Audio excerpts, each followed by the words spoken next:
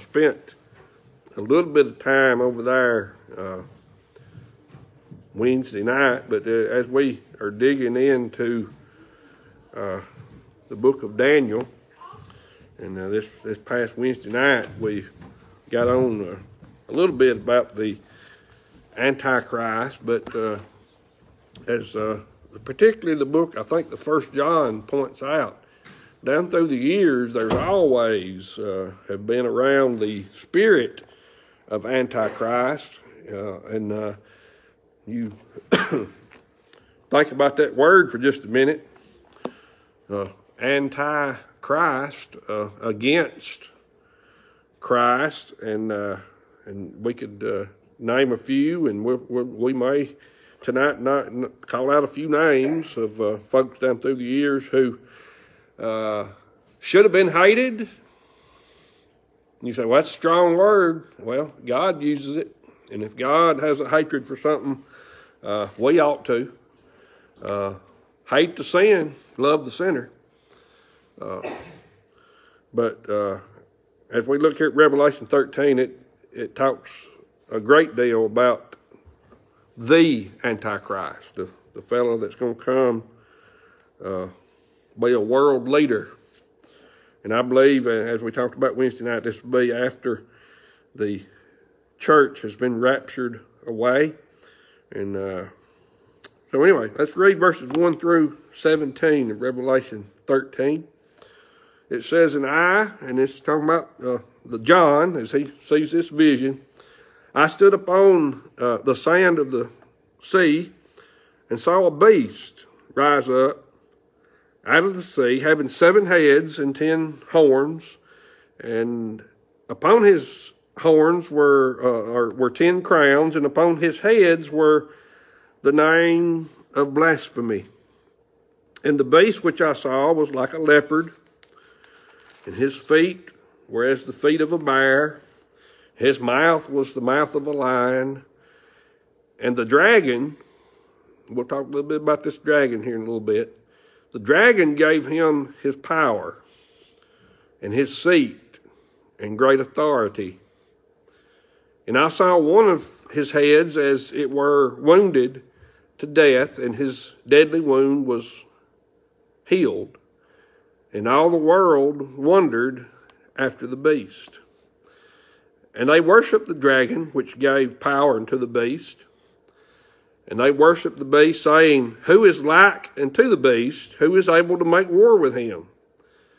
And there was given unto him a mouth, speaking great things and blasphemies, and power given unto him to continue 42 months.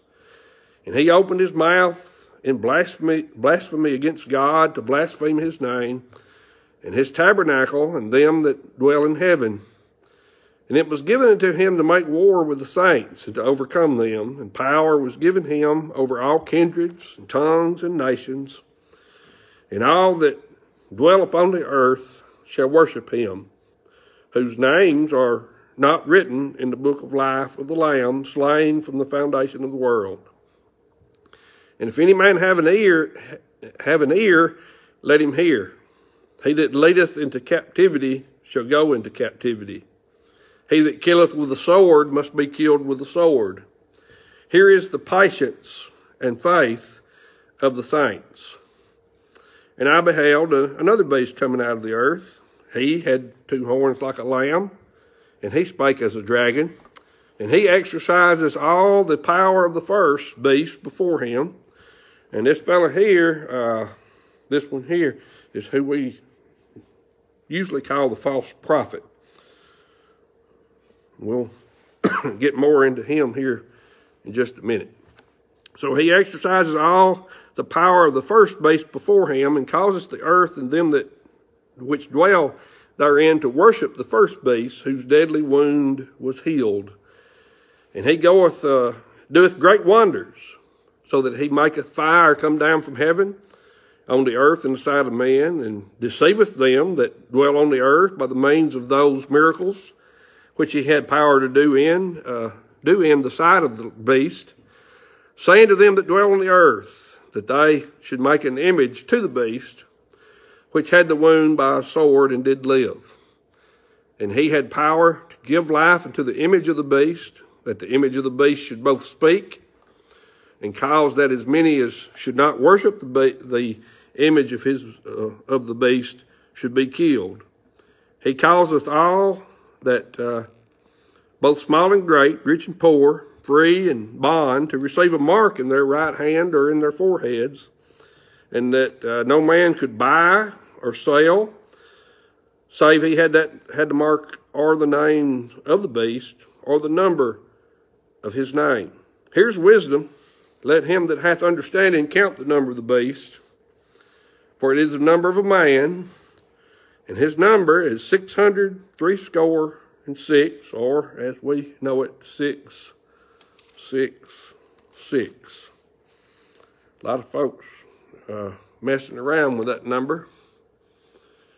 I don't believe they understand what in the world they're doing. Let's bow our heads for a word of prayer. Heavenly Father, thank you for allowing us again to be in your house, gathered with your people. Open our hearts up to your word tonight, that we can find the things in your word, Lord, that would help us grow closer to you. And Lord, thank you again for all your many blessings you send our way. We thank you in Jesus' name. Amen. Sitting around the mama's room,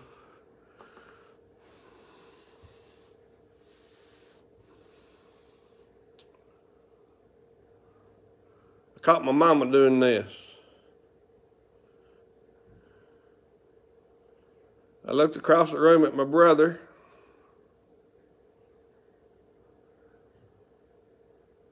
He's doing this. Oftentimes I find myself sitting around.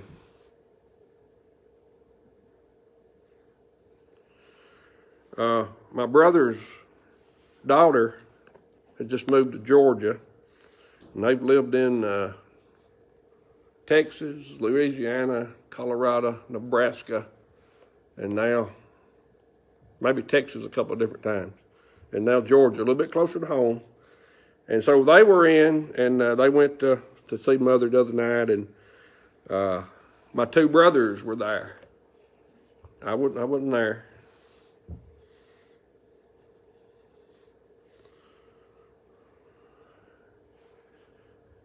My brother's son-in-law said, now, I hadn't been around Marty very much to observe, but man, y'all are alike. We were sitting at the rehab today, and we got to talking about a common problem that we have, the three of us, is kidney stones, and we got to talking about this, that, and the other about that. And Steve's wife had them, and they went to the same doctor that me and Roger use. And the doctor looked at Steve, because he went to the doctor with him, and said, have we ever met? You know, I've never laid eyes on you. I've seen you somewhere before. And when I came in, I was the first one to go with this guy, I believe. And I came in, and my brother had had surgery from him, by him. And he just looked at me and just shakes his head. And we're sharing a little bit about that Wednesday night.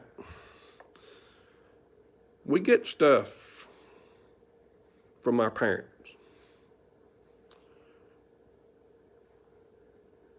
The Antichrist is going to get things from his daddy.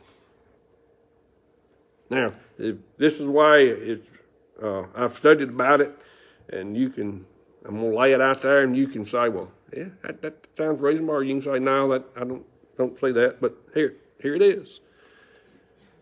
We got God the Father. We have God the Son. We have God the Holy Spirit. Satan's he's wanting to be in the place of God, Isaiah 14. The Antichrist copies Christ. The false prophet, which we read about starting in verse number 11, does the same work as the Holy Spirit does. The Holy Spirit, Jesus says, is going to take of mine, give it to you, going to teach you Holy Spirit wants us, urges us to worship Jesus. And I don't know if you caught that down through there, from verse 11 down through verse 18. The second beast causes people to worship the first beast. So, the unholy Trinity, if you will. So, just for a minute, I want you to look back, or look ahead to Revelation 17 and verse number 5. Excuse me, verse number 15. Verse number 15.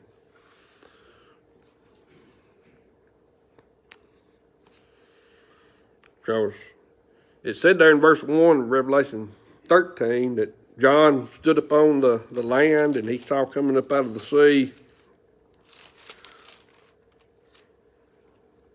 this beast. And a lot of folks say, well, what does that mean, the sea? And I think Revelation 17:15 explains that. He said to me, the waters which thou sawest, whom the whore sitteth, where the whore sitteth, are peoples. There's been, down through the ages, there's been folks trying to identify who exactly the Antichrist is going to be. And they've took a numbering system and assigned it to letters, and they've done, Kissinger. They got 666. They added it up. You spell out Kissinger, and each one of those letters gets a number, and you add it, People got a lot of time on their hands. Hitler, somehow or another, they put numbers to all Hitler's name. Added up, that's him. They're gone. Kissinger died not long ago. They're gone. Where's this fella going to come from? Well, it says here that those waters represent the people, the multitude, the nations, the tongues. Where's he coming from?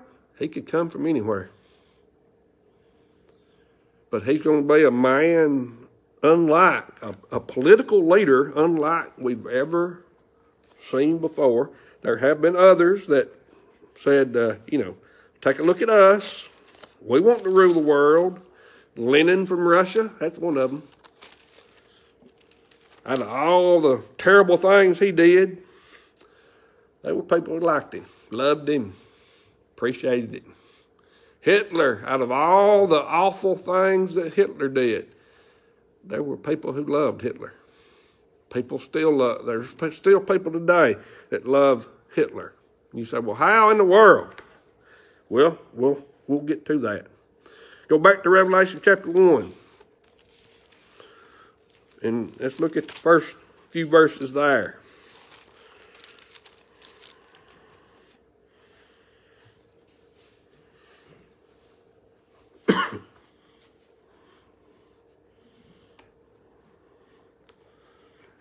The revelation of Jesus Christ. Now, my Bible has a title for this book. And me and Schofield have to part ways a few times. This is one of them. The title of this book in Schofield is The Revelation of St. John the Divine. No, it ain't. Verse 1 says, The Revelation of Jesus Christ. Brother Butler, now, Rusty Goodman wrote a lot of what I think is good songs. The Revelation of John, to John. Hey, that's a little bit different. The Revelation to John. Brother Butler absolutely despised the Rusty Goodman song, John the Revelator. Hey, it's got some good words in there, got some good meaning in there, but John ain't the Revelator. He was the one that he was chosen to write down what the Revelator wanted him to. So the revelation of Jesus Christ, which God gave unto him to show unto his servants. Amen. This is written to us. His servants, things which must shortly come to pass. It don't mean immediately. The word shortly don't. But it means rapidly. That is, when these things start coming to pass, it's going to happen pretty quickly. And as, we're not going tonight. We ain't got time to get through the 7 seals and the 7 trumpets and all that. But it's just one thing right after another that will be happening. So it's written for us to know the things which must shortly come to pass. And he sent and signified it by his angel unto his servant John, who bare record of the word of God and the testimony of Jesus Christ and of all the things that he saw.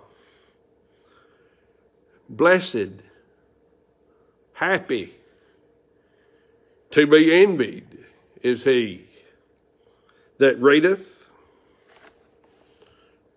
and they that hear the words of this prophecy, and keep those things which are written therein, for the time is at hand. Now, I told you I didn't agree with Scofield's title. I don't. But I don't have a timeline. But here's Scofield's timeline. You know about the year that Jesus was crucified. This is John on the Isle of Patmos, because of his testimony for the Lord, has been put on this isolated island.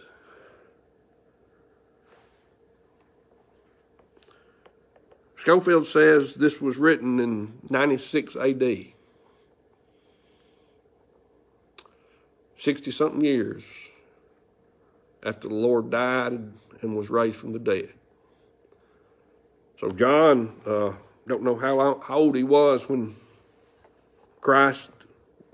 he was an apostle of Christ during Christ's earthly ministry, but 60-something years later, he's on the Isle of Patmos, prisoner, if you will, because of his testimony. Look back with me to chapter 13. Let's read verses 2 through 10 again. He says in verse 2, and the beast which I saw was like unto a leopard. Now, this coincides, goes hand in hand with what we have been studying in the book of Daniel. So there was a leopard. His feet were as the feet of a bear. His mouth as the mouth of a lion. And the dragon gave him his power. You say, well, who in the world is this dragon? Well, mine, I have to flip a page back. If you'll look back for just a minute, we'll come back to chapter 13. Chapter 12 and verse 3. It tells us exactly who this dragon is.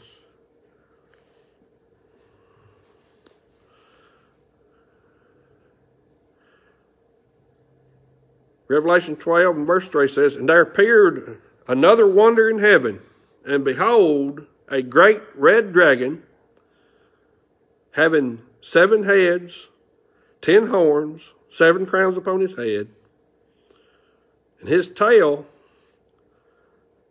drew the 3rd part of the stars of heaven, and did cast them before the woman which was ready to be delivered, for to deliver her child as soon as it was born. So who is this dragon? Look down to verse 9 of Revelation 12. And the great dragon was cast out, that old serpent, called the devil and Satan, which deceiveth the whole world. He was cast out into the earth, and his angels were cast out with him. And if you caught that, about 1/3 of the angels went with it.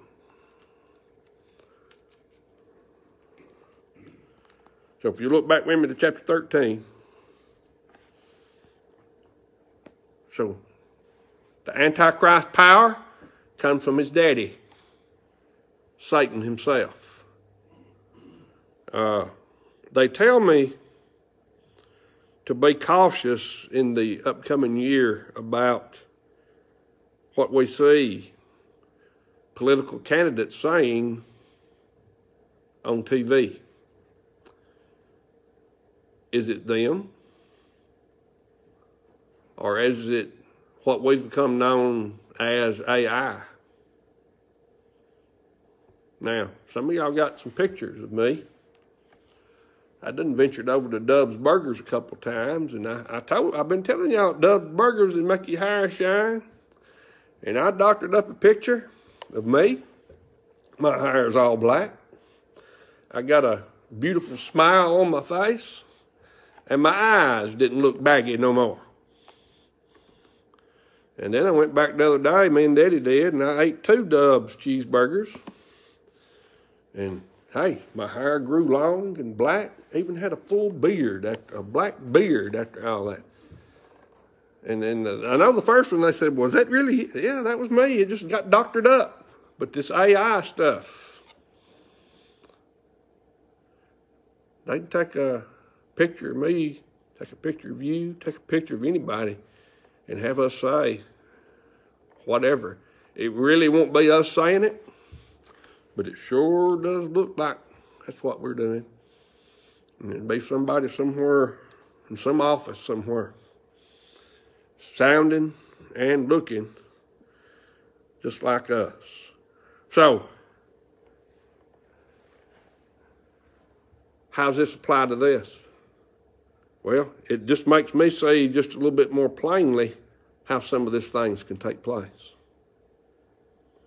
So, he got his power from the beast. Verse 3 says, I saw one of the heads as it were wounded to death. He's going to die.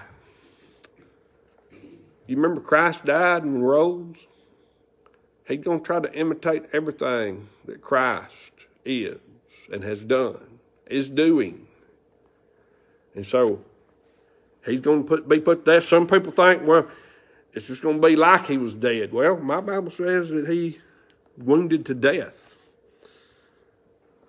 And then that deadly wound was healed. Oh, then there's going to be even more people following down that trail.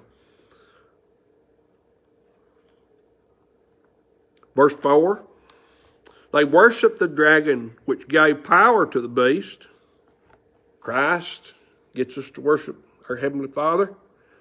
And we done said about the false prophet making people worship the Antichrist. Daniel chapter 7 goes hand in hand with this. I was sitting there in Mother's room the other day telling Roger about all this stuff. What we do that's not only look similar, but actions are similar. And I looked across the room to Daddy. He had stretched out his legs and was just moving his foot up and down. And then I looked back at Roger. His legs are straightened out. Same foot, I believe it was.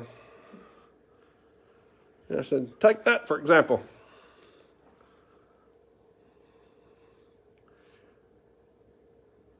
Take that for example. We're just like him. Same action, same mannerism, same a lot of things. So is the Antichrist. Just like his father, Satan himself. Turn over with me to 2 Thessalonians chapter 2, verses 8 and 9. We talk about this from time to time. I think maybe we even read some of it Wednesday night.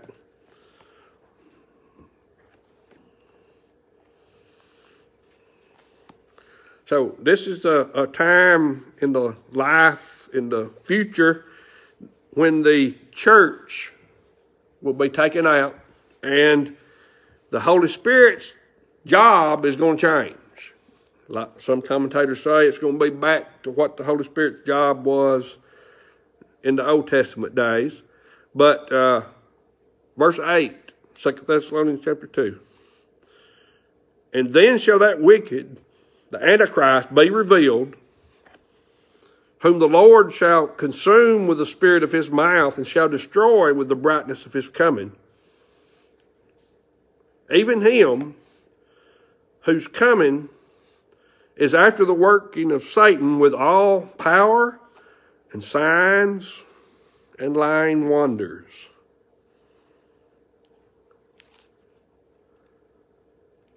Who gives him his power? Satan gives him his power. I'm just going to throw this out again. Election year coming up.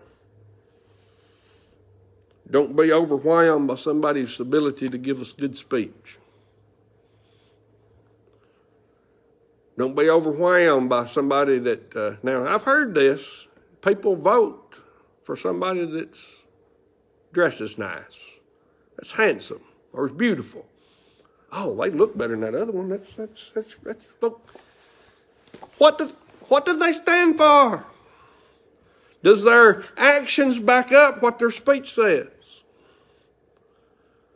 And certainly this Antichrist, oh, he's going to be a wonderful speech maker. But who's backing him up? Satan himself. Let's look back to Revelation 13, verse number 6. Or verse 5. And there was given to him a mouth speaking great things and blasphemies, and power was given to him to continue 42 months, 3.5 years. And he opened his mouth in blasphemy against God, to blaspheme his name and his tabernacle, and them that dwell in heaven. Verse 7, it was given to him power to make war with the saints and to overcome them, and power is given to him all kindreds, tongues, and nations. And he says, if you got an ear, hear this. He that leadeth into captivity shall go into captivity. He that killeth with the sword must be killed with the sword. Here is the patience and faith of the saints. Then he leads in to this other beast who's going to say, you need to worship him. Bow down and worship him. And as we've been going through the book of Daniel on Wednesday nights, you remember, oh, you didn't worship? Well, we're going to throw you into the fiery furnace. Oh, you didn't bow down and worship? We're going to throw you into the den of lions. You wasn't able to give me the interpretation of my dream? We're going to kill you. Very real. Now, at this day, most of us know this. You go to the store. Where's that mark at?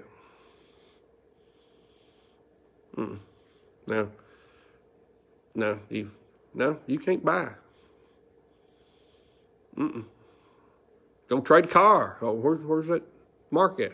No. Amy was reading this to me on Facebook that folks got locked out of the movie theater last night. In the cold.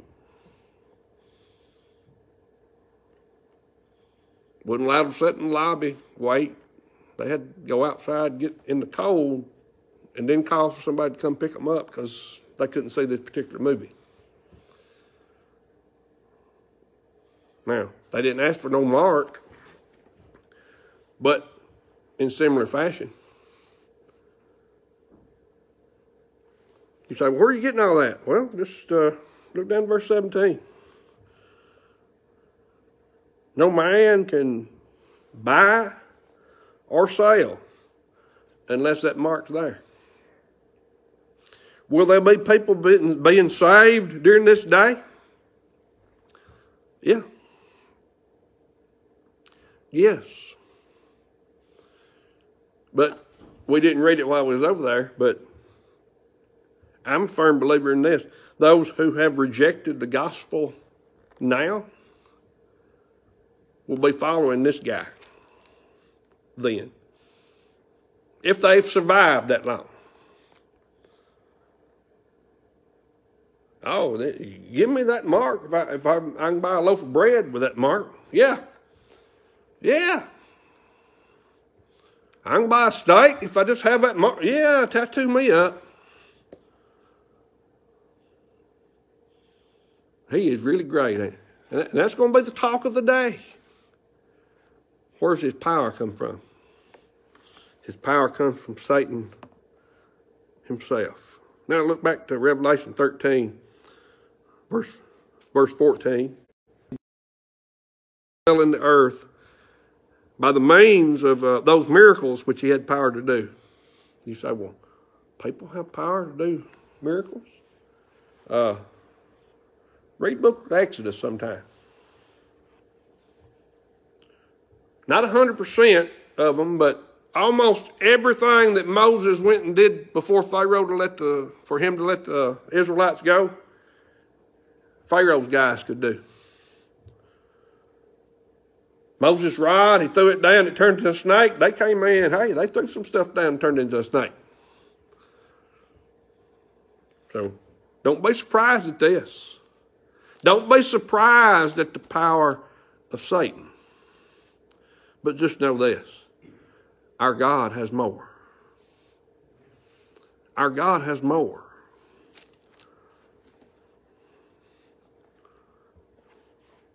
He says to them, verse 14, to them that dwell on the earth, they should make an image to the beast, which had the wound by a sword and did live.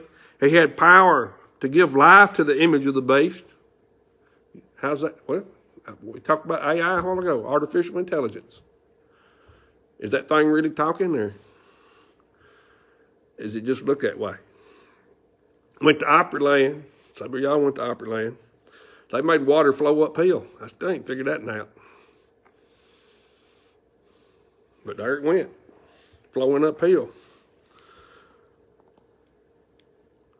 He had power to give life unto the image of the beast, that the image of the beast should both speak and cause that as many as would not worship the image of the beast should be killed.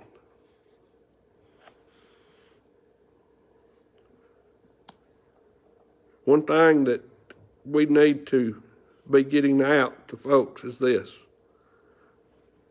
Know Jesus.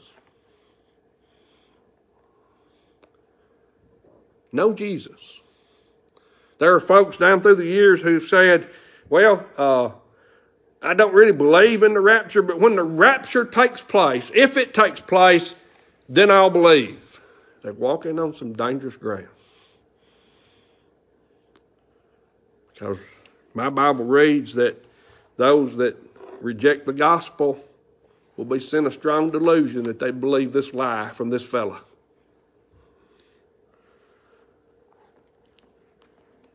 Know Jesus today. One last place I want to turn is Isaiah chapter 55, and then we'll close. Isaiah 55, and then we'll close.